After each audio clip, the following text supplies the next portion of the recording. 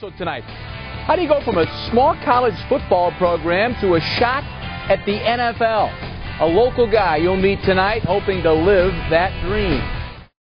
Well, it's every football player's dream to one day play at the Super Bowl. Not many get that chance. Take, for instance, the thousands of kids who play small college football around the country.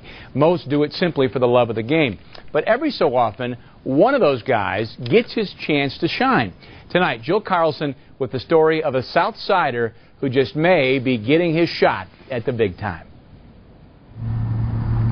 Shane, longest kicker? You heard correctly. Longest really is his name, and he really is a kicker. It's perfect, actually. He's a really long kicker.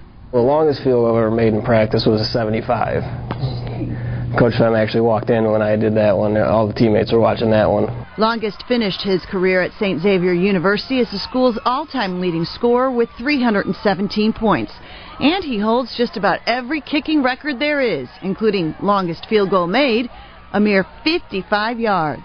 If it was a situation where before halftime or at the end of a game, if it was a 60, 65, 66, 67 yarder, I'd had no problems with putting them out there because I've seen them do it.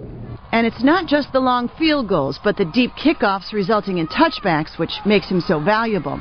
And longest is also the NAIA's All-American punter as well. That's why the Xavier University senior is headed to the NFL Scouting Combine in Indianapolis this month. He is one of just 10 kickers/punters invited to the Combine and the only NAIA player, period. How exciting is this whole process for you? It's been real crazy, kind of. It's been pretty exciting. It's hit me, but not too much. Probably not until I fly into Indianapolis, and then it'll probably hit me a little harder when I get there.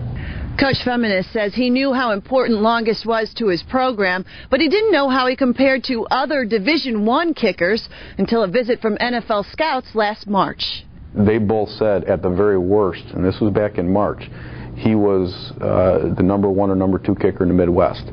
And I said, now the Midwest. I said, now are we talking about the Big Ten and the Big 12 and all that? And they said, absolutely.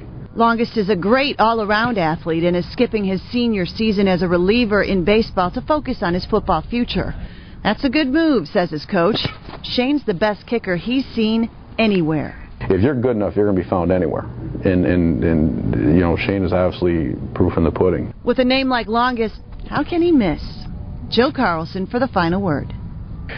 Well said. Longest, a Wilmington High School graduate, one of just 4 place kickers nationwide from any level to receive an invite to the Combine. And Tommy, you went to they had a Combine back in your day, right? Yeah, I was actually known as Tom Slowest because when I was there in April of 1989, I